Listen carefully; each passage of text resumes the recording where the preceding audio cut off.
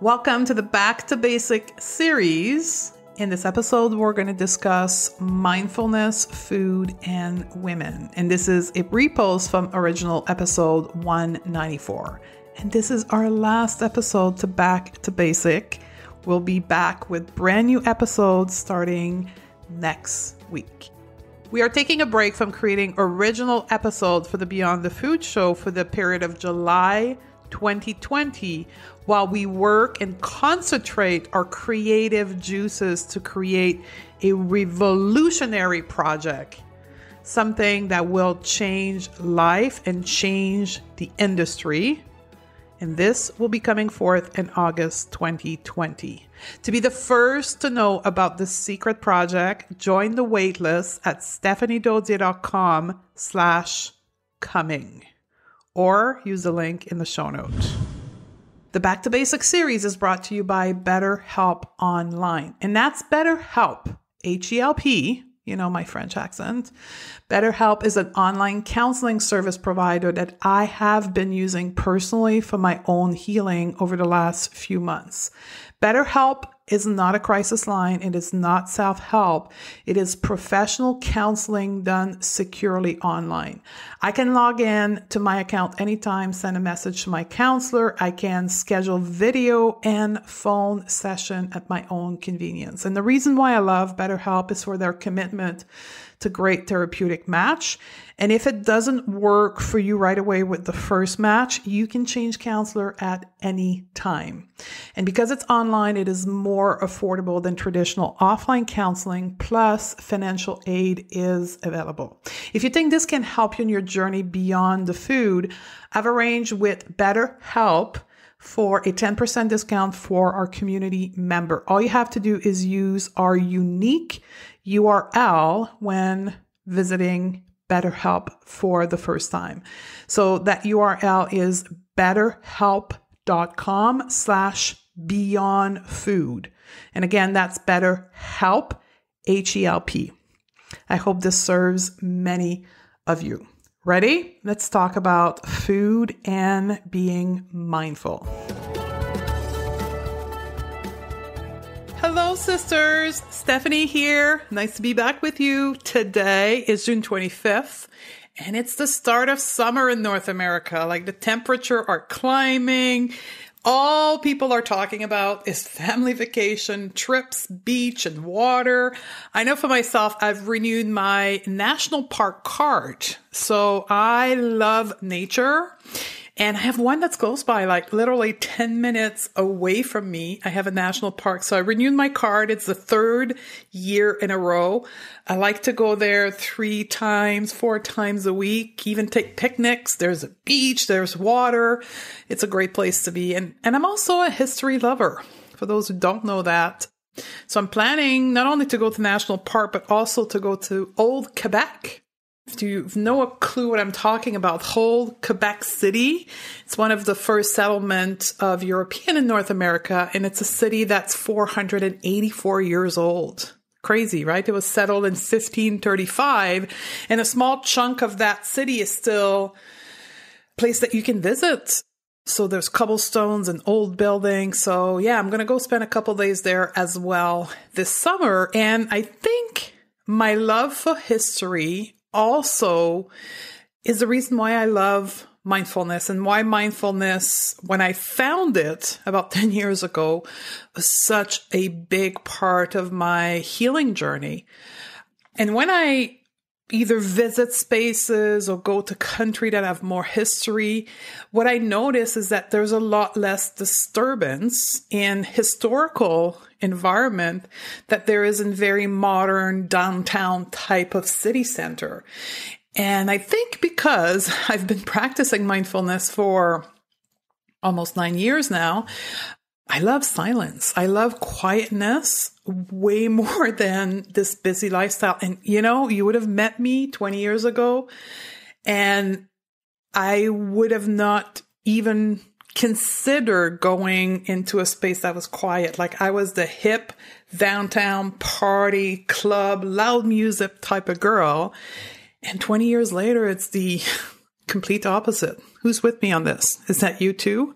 So that's the place where I am in this world right now. And as I shared with you, mindfulness has been the biggest new segment of my life that has impacted my healing journey with food and body. And that's why mindfulness is now integrated in all of our program. Our signature program, which includes everything we do, the Going to Beyond the Food Academy, teaches like different layers of mindfulness, from the way we set our goals to simple breathing technique to the meditation, which, by the way, meditation is not mindfulness, two different things, but meditation is a vehicle for you to be more mindful. So it's part of everything that I do now, both work and professionally. And that's what we're going to talk about today. We're going to talk about what is mindfulness and what it's not, because there's a lot of core belief around mindfulness out there in our community, which prevents women from actually embracing mindfulness and healing their relationship to food and body. So we're going to talk about that. We're going to talk about the link between mindfulness and food. We're going to talk about why women benefit more from mindfulness than men, and how to be more mindful in your life, an easy way to incorporate mindfulness in your life. So let's start with what is mindfulness and what it's not. Being mindful, and that's how we call it, being mindful, it's basically a state of being, of consciousness or awareness of something. Mindfulness suggests that the mind is fully attentive to what is happening in the moment, to what you're doing, to the space you're moving through. So right now, if you're driving, right? Are you present to the road in front of you? Are you looking at the road? Are you feeling the seat below your bum? Are you feeling the driving wheel in your hand? Perhaps you're feeling and being present and mindful to the air conditioning running in your car, because perhaps it's summer where you are. That's being mindful. So you are mindful. Mindfulness is a part of the human body, the human mind. It's part of us. Just like being an intuitive eater is part of us. We have that running in all of us right now. However, along the way, dieting came in and kind of took us away from being an intuitive eater. Being a mindful person is normal. Look at your kids. Look at little toddlers around you. That's all they do. They discover their environment. They touch everything, right? And the first thing toddlers do, perhaps maybe more babies or in between babies and toddlers, is bring everything to their mouth. Why? Because somehow at that stage in their life, their mouth is their vehicle of feeling, touching, right? So as a mom or a sitter or a caregiver, you run around baby-proofing your house because you know that your child will be mindful of everything they can bring to their mouth because they want to experience it. That's mindfulness in action. So simply said, mindfulness is the basic human ability to be fully present of where we are, what we're doing, and not being reactive or overwhelmed with what's going on around us and within us. Because when we are mindful, we get to manage our thinking and our emotion much better. When we're not mindful and we are either in the past or the future, because when we're not in the present moment, there's only two other places where we can be. We can be in the past, and typically that's, quote, depression, right? When someone is depressive, is that they're not in the present moment, they're in the past, ruminating. And then anxiety is being in the future, worrying about what's in front of us. So instead of being in the present moment of driving your car and listening to me, yes, you, yes, you, perhaps you're thinking about what's waiting for you at home. Perhaps you're thinking about everything you got to do before the vacation. Or perhaps you're thinking about the negative interaction you had with a coworker at work today. Or perhaps with your kids. And you're ruminating, perhaps being resentful, angry, jealous.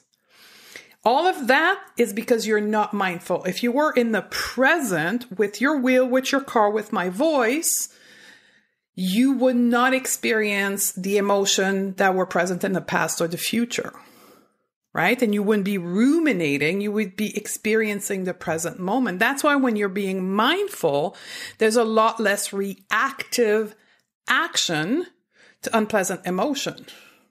Because most of the unpleasant emotion come in the present moment and then they go. We bring them back by being in the past, or we imagine them, these negative emotion, what could potentially go wrong by being in the future. In the present, those emotions aren't there. I hope I make sense. Now, what is mindfulness is not? Mindfulness is not meditation. So let's get that clear right off the bat. Mindfulness is not meditation. Meditation is a vehicle, a tool, an activity that will help you become more mindful, but it's not mindfulness. Mindfulness is not what we think. It's what we experience. Mindfulness is not about being attentive. It's about being present in the way to which you are curious versus judging, right? So you're holding the wheel right now. Are you feeling the letter perhaps of the wheel on your hand? Or are you judging it because it's too hot, it's too cold, perhaps there's no letter, it's just plastic, it should be letter? Get what I'm saying? That's judging versus being curious as just feeling the sensation of the letter on your hand. Mindfulness is not about being perfect, because there's not one human being on the planet that's fully present and mindful at every single minute of the day. Well, let me take that back. Perhaps if you're a monk on the top of a mountain and your only job is to meditate and being present at every single minute of the day. That's their job. That's what they do. Unless that's you. Mindfulness is not perfection. Mindfulness is not about changing your thoughts or avoiding feeling. We're not practicing and being mindful to not experience our feelings. It's about not judging them and not attaching to them, to these feelings. Mindfulness is not about being silent. And that was a huge thing for me. I still remember the first time that I tried to practice mindfulness, and I got really angry at myself because I assume that if I was mindful, I would not have any chatter in my head. So within 5 minutes of me attempting to be more present, I got myself so frustrated that I quit right off the bat. And I went back to my coach and said, this is not working for me. I'm different than everybody else. I can't do this because my mind won't stop. Is that you? I hear that a lot when I teach mindfulness, right? So get that out of the way. Mindfulness is not about being silent. It's not about thinking. It's about you being present with the thoughts and the emotion without judging them. Mindfulness is not difficult because it's part of us. So for all of you who've hesitated of practicing mindfulness because you're thinking it's too hard, the good news is it's inside of you. It's on autopilot right now. You just got to put more gas to the pilot so it becomes something that is present within you. Mindfulness is not religion. Now, this is something that I do come across in my signature program, and particularly with certain branch and certain religion in which it is said that being mindful or being in a meditative state, practicing meditation, which again is not mindfulness, but a tool to get there, is against religion. So I don't want to comment more on this. I had one of my graduated students actually write a complete article on this. The student is a leader in the Christianity religion and a teacher in that religion as well. And she did our program. And I'm going to link to that in the show notes. So stephaniedode.com/194. So if that's a struggle for you, go read this article. So bottom line is mindfulness is not religious. And the last one, big misconception, is that mindfulness is only about stress reduction. Now, mindfulness is about how we live our life, and stress is part of our life. Mindfulness does not remove stress. Mindfulness teaches us to change our relationship to stress, to our emotion, to things that happen in our life, so we don't become negatively impacted by it. When you become mindful, problem, mistakes, other people issue don't stop happening in your life. They still happen, you still experience them, but you don't react in the same way. Therefore, you create less stress in your life. So these are the main blockers that people have when it comes to mindfulness. Now, what is the link between mindfulness and food? Because the title of this show is Women, Food, and Mindfulness. Mindfulness is simply the act of being present with our eating experience. Just like you're being present to holding the wheel, sitting on the seat, watching the street or the highway in front of you, you are being present to the eating experience. So you are being present to the taste of food, the color of the food, the whole putting the fork in the mouth. Now, I gotta say, mindfulness is the number one most powerful step towards healing your relationship to food. No matter what is disagreeable with your relationship to food, mindfulness will repair it. And probably one of the most effective and surprising consequence of mindfulness is with binge eating or overeating or compulsive eating experiences that folks have. When they start learning mindfulness and they start practicing it with a binge, a compulsive moment of eating, the number one feedback I get is, well, the food didn't even taste good. Or I got full only halfway through the bag of chips. Normally I would eat the whole thing and still want more. Now that I practice mindfulness, like after half the bag, I feel sick. I don't want it anymore. That's the power of being present with the eating experience, because we know that when you binge, and binge eating disorder being a recognized status of health, it's being researched. So we have more data around it. And we know that when people binge, they're not mindful. They're not in their body. They're either in the past or in the future. So I'm kind of applying that to compulsive eating as well, and overeating, being that there's no research behind it. I experienced it myself as being not present with my food. So when you learn mindfulness and you apply it to food, then you resolve overeating, you resolve binging, compulsive eating, reactive eating behavior of any kind. There's research that also suggests that distraction during a meal perhaps doesn't lead to overeating and binging, but leads to an increased food intake. May not be categorized as overeating, but part of it leads to more. Why? Because when you're not present with food, you don't feel satisfaction. Finding satisfaction is a cornerstone of intuitive eating, because part of our relationship to food is pleasure and it's satisfaction. So when you're not present, you don't taste the food, you don't enjoy the food, you seek for that pleasure somewhere else or in higher quantity of food. Mindful eating is a precursor to intuitive eating, meaning that being mindfully present with your food is part of intuitive eating. Now, the most effective way that I've experienced teaching mindful eating as part of intuitive eating is with our five senses. So here's what I want you to do. If you want to be more mindful when you eat, I want you to pay attention to your five senses. So I want you, next time you eat, to put the utensil down and to look at food.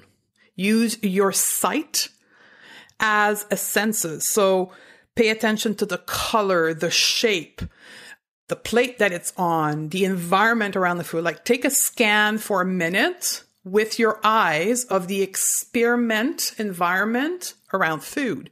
Then I want you to move to your nose. I want you to smell the food. Bring the plate close to your nose if you have to, right? Or if you're preparing the food, perhaps even smell the cutting of the food and the flavor that are being released and that you can smell. So look at your food, smell your food, and then take your fork, your spoon, bring the food to your mouth, and then taste the food. For you to taste the full expression of your food, you need to chew. And that's the big part in binge eating or overeating, is that we don't chew. Like we chew to the minimum amount so we can swallow and put the next bite in our mouth. So I want you to chew 5 to 10 times and then pay attention, like even close your eyes if you have to. When I teach mindfulness at the beginning, I encourage all the students to close their eyes. So close your eyes and then look for and seek for the flavor for every bite you're chewing. And then feel the food in your mouth. Feel how it feels. I know it's a lot of feels, but feels how it feels to swallow the food. Right? And then put your utensil down and feel the food going down to your stomach. Right?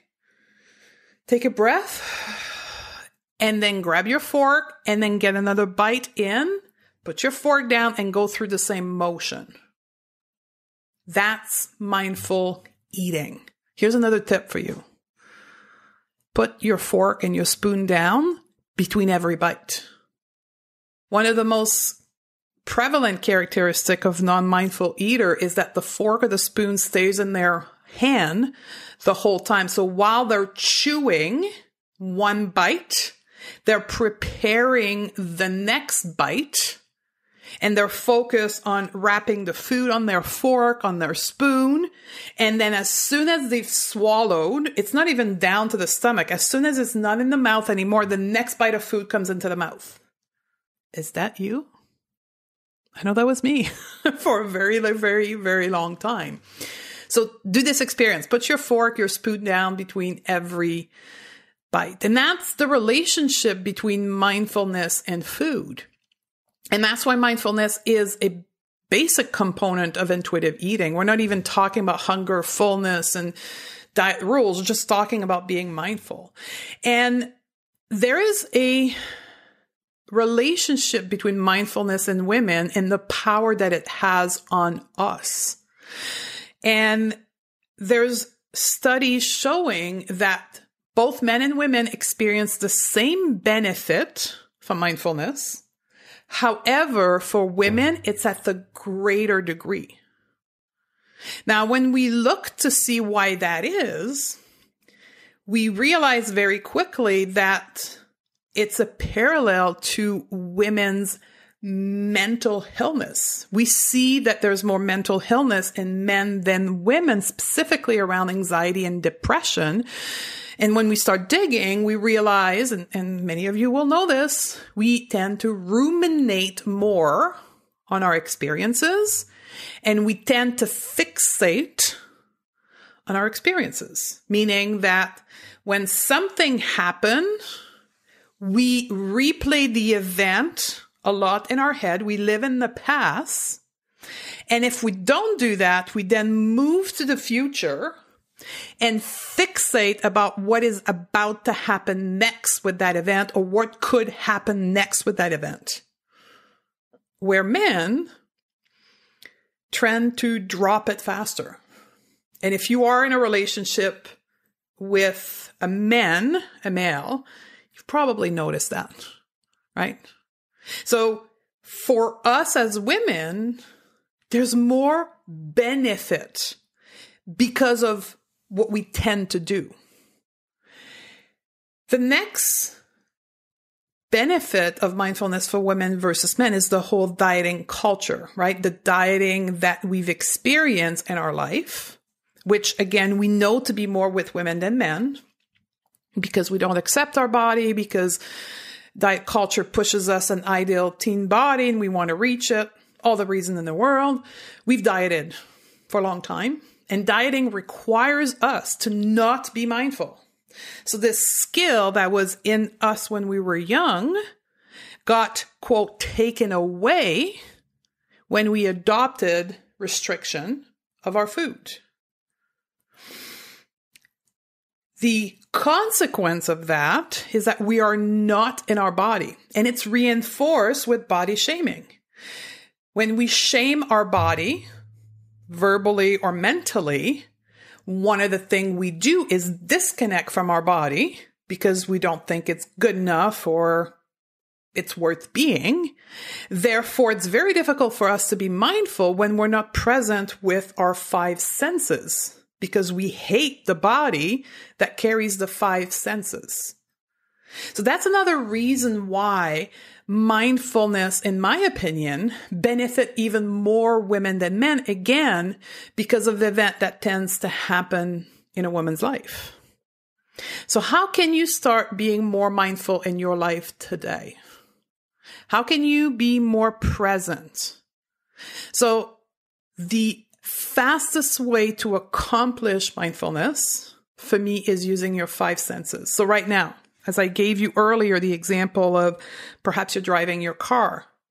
Use your five senses right now, right? So use your sight. Pay attention of what's around you. Perhaps if you're driving in the country, count the number of trees that is around you. My teacher gave me that to do for a month. Every time I drove back and forth to work, back in the days I had like a 30 to 40 minute drive. I couldn't put music on. I had to count the trees. That was an experience I still remember today. So use your sight. Notice the colors around you, the trees, perhaps the colors of the vehicle around you, and then smell. What does it smell in your car right now? Or if you're doing the dishes, what is the smell of your soap?